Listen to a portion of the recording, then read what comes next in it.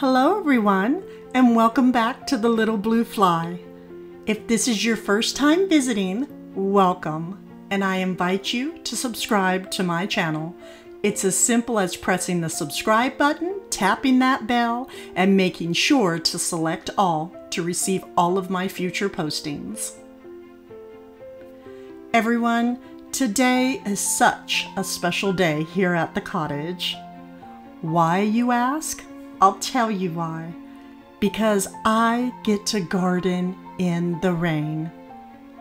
To me, there is something so free and releasing when gardening in the rain.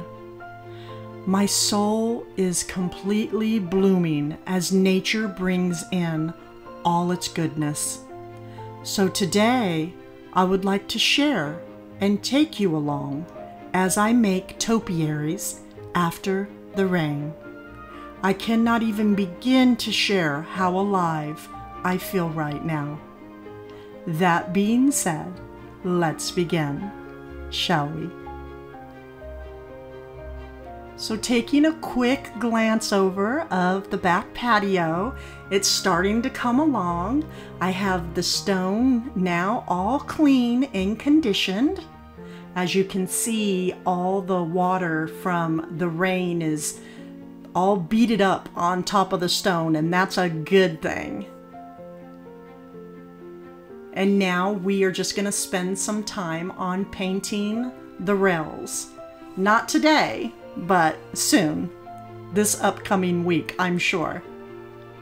Because I'm still pushed out of the house from all the electrical work in the living room.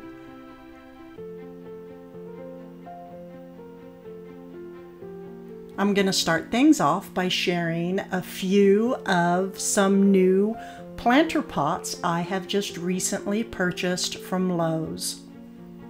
I cannot recommend these enough. They are a fabulous heavy-duty concrete. And anything you place inside them when it cascades down off the side, absolutely beautiful.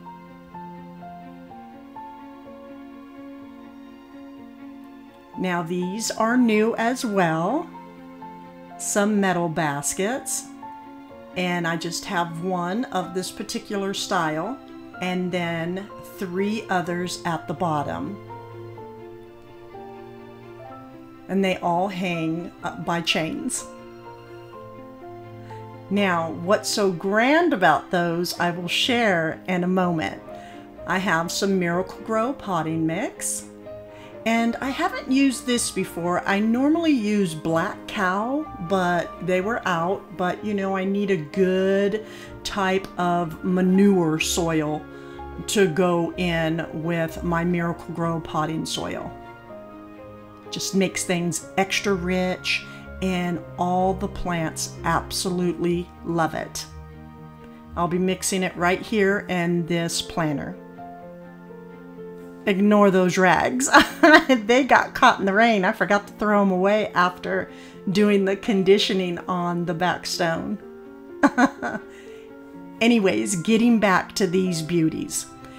These were originally at the bottom $35 a piece. $34.99. And I told my husband I would love these for my birthday that's coming up. And the top one was $12.99. They gave us the top one for $1 and all these 3 bottom ones for $5 a piece. Total score. They came home with me quickly.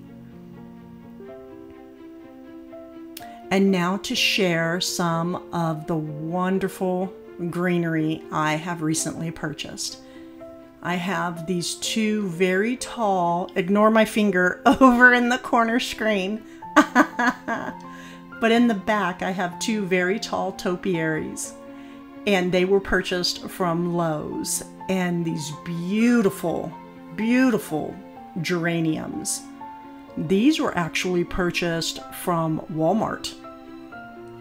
It's such a healthy plant.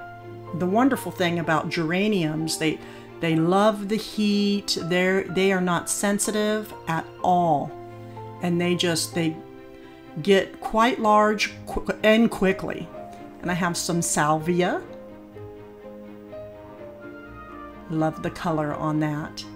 And then quite a bit of verbena. So we'll see how it grows for me here in Virginia. I'm new to the Virginia gardening this year completely. In California, I love working with this. It just, the hotter the better for these plants. And then of course, you can't have a flower pot without some creeping Jenny. The yellow-green color it's just magnificent, don't you think? It just really makes all the surrounding colors just look that much more vivid. So I purchased a couple of them from Lowe's, I believe it was, yeah. And then again, these gorgeous topiaries. These can get costly though. So we're gonna start off by making a couple topiaries with some pots that were purchased from Lowe's. And the ivy came from Lowe's as well. So I have my soil nice and mixed up. And I realized that, you know, first let me fix my glove. I am just a soaking wet mess. Wonderful. I'm having a wonderful, wonderful morning. I purchased these pots from the Dollar Tree. And some moss, of course. We always have to have the moss. So now I have everything all situated and I believe we can start building topiaries. Water everywhere. It's so fun, guys. If you ever get the chance to garden in the rain, please do. Who cares if you're getting all wet and soggy and it's all messy? It feels so good. At least to me, is wonderful. I'm just gonna pull these sleeves up. Gardening in this hoodie with it being all wet is sort of like trying to swim with jeans on. Anyhow, what I'm gonna do is push all of this green moss through all these openings on the planter pot. You know, I could have just, you know, not put anything there, but I just didn't want to see just a gray pot, you know, coming out through the openings. I just wanted a little extra added color. And this is just for the beginning of when, you know, when the topiaries first start to form. Because eventually the ivy is going to start growing and I will welcome it to come down over onto the planter. But for now, I just wanted to add just a little bit of more variety to the pot. So I'm just pushing it all through, and then the excess I actually didn't show what I went back to do. I actually went with some scissors and cut all the excess moss off on the inside of the planter. But not so much to where it would fall through the hole, if that makes sense. But I just didn't want a whole bunch of moss hanging out on the inside of the planter. As I'm doing this, it's drizzling here and there, just very lightly, off and on. The birds, they're mingling with each other. The canaries are out here singing. It's just wonderful. I would have loved to have shared the actual sound with you all, but for some reason, everyone, their mother, their father, their cousins, just the whole family just are driving by. Their vehicles are so loud, so it just sort of took away from that. But I was able to put in some sound here and there throughout this video, so pay close attention and you'll hear all of our beautiful birds mingling and singing. I'm getting closer to being finished with the pot, and there's another story that I would just have to share with you all. So we get these big bumblebees here. I call them silly bees. They're really big, they're harmless, they're just huge black bumbles. Well, I call them a couple. I think they're a couple or something. Well, one bee comes down to me, and you know, I'm a nature baby, so I'm not scared of bees at all. And he probably will come about, 4 or 5 inches from my face, and we'll just have conversations. And he is just the sweetest ever. He's my new friend. Whenever I come outside, he immediately comes to me, and I just get to talking to him. And well, I don't think Mrs. likes it too much. She swoops down on him, and they just swoop around for a little bit, and then she takes off, and he comes back to me to visit. So I have a new friend. Hopefully she'll become my friend soon as well. So we have it all finished. I placed in the pot from the Dollar Tree. And quite a bit is coming out on top, which no worries. Look at all that water on the table. Mixing up the soil really good.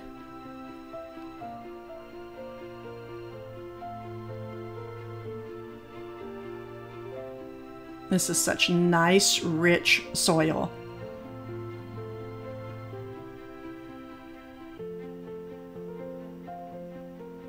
I'm probably just going to fill this pot up just a little over halfways.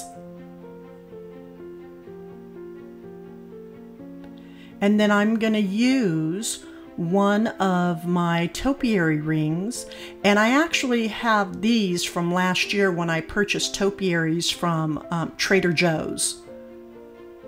I'm just going to place it right in. Now I did also find some rings, and I will be placing them in my description box below to my Amazon storefront, where you can purchase some topiary forms.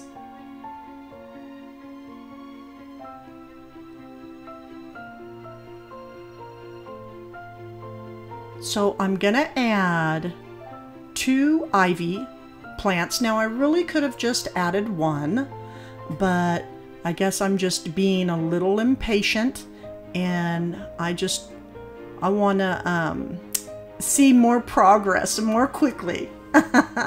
So I'm planting 2.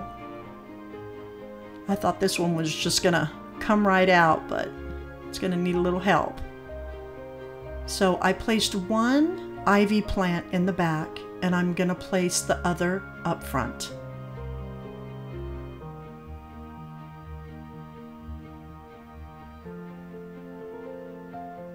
And I believe this is going to work out nicely.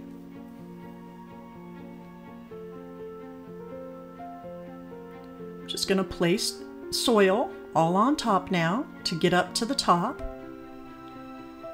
And what I like to do is take a couple of my fingers and just press down into the soil to make sure there's no empty air pockets in there. But I never compact my soil, because you want things to be able to breathe. You know, a compacted plant would be like us wearing a very tight pair of jeans, and that doesn't feel too good. So I just poke around and just loosely have my soil all inside the pot. So now we're finished planting it. It's nice and messy, no worries. I'm just gonna wrap some of the longer branches around the ivy form, and as it grows, I'm just going to keep wrapping it around. I'm going to spray off all the leaves, and they are eventually going to go down over the gray pot, and it's going to look absolutely beautiful.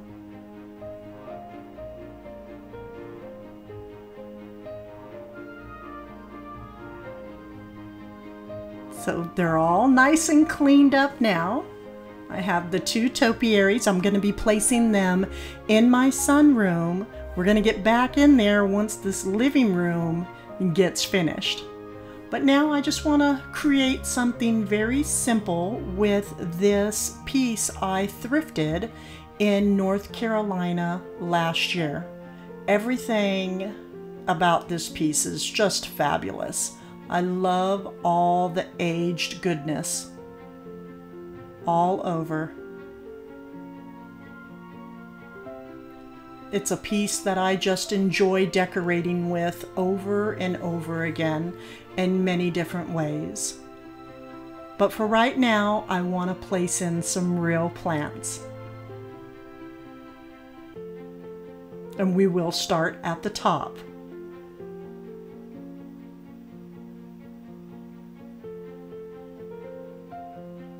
I have this small piece of jute here, actually burlap. Let's move that wet, soggy arm sleeve again. It's so great out here, everyone. And I'm just going to drape it over the top.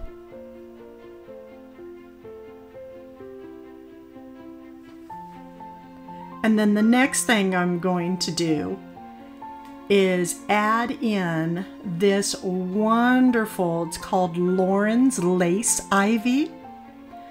This is such whimsy ruffled leaves all over the place, and this plant offers such a playful variegated color at its tips. And she is just gonna go wild everywhere, and that is what I'm looking for. And I'm gonna add this willow branch going around the pot. Now eventually you're not going to be able to see any of that because the plant will grow over. And that's what we're aiming for. So down at the bottom, I'm going to start with a garbage bag, just a clear garbage bag, and I have it all pressed in because I want to try to protect the tray, the metal tray. And then I have this coconut liner. And I'm just gonna place it on top and just really, you know, just play with it a little bit and see, you know, where it's gonna, how much I'm gonna need to get a good coverage inside each tray. And then I will cut it out. So here's one tray. So at the bottom, to protect, I have the garbage bag. And I'm just going to take these extremely dull kitchen scissors and cut this plastic bag because Bev doesn't know where her scissors are because my house is such a mess right now with everything that there's no order. There is no order going on inside at all. So I had to use these scissors. But we'll get the job done, no worries. So this is a nice fit in here. So I have finished all 3 now. And at the bottom of all of these, I didn't have any rocks. I'm just gonna add in some pieces of bark down at the bottom. And that's just because I don't have drainage holes.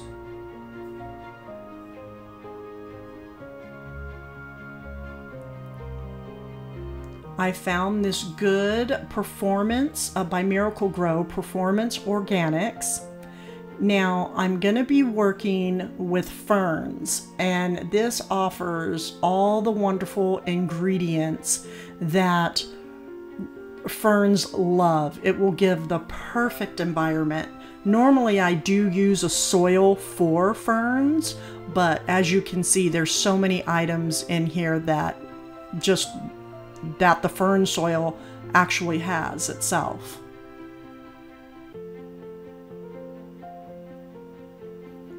And just look how rich and wonderful this soil is.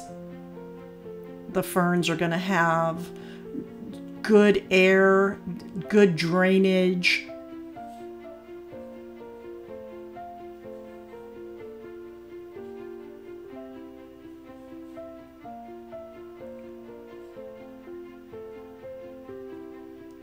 And because these are shallow, I'm just going to put a small amount of dirt at the bottom. Because with ferns, you don't need a deep planter, because ferns don't have a deep root system. They like to spread out. So basically, they like to hug. They like to have their roots go outwards. And they're going to have plenty of room to do that. So again, just a thin layer of soil down at the bottom.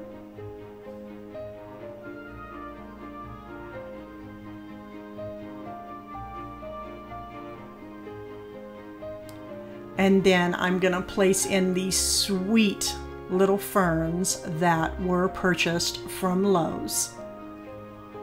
Make sure to go in there and get out all those unwanted fern pieces in there.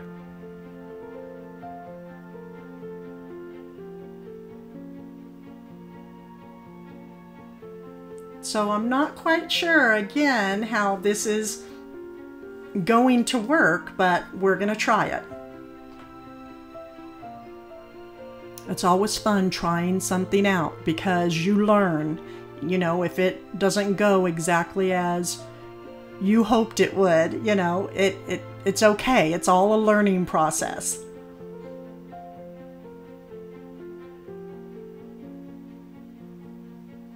So up at top, I added in some moss in the willow stick. And that is exactly what we're going to do down here at the bottom as well. I'm going to place it all around to cover up that unwanted plastic look. And I'm going to look for my additional moss that's buried somewhere in the house. And I'm also going to place it around the ferns as well to help keep in the moisture. Because ferns like good moisture. They do not want to be saturated. They just want a good amount of moisture. So I'm going to learn them and see how they like it.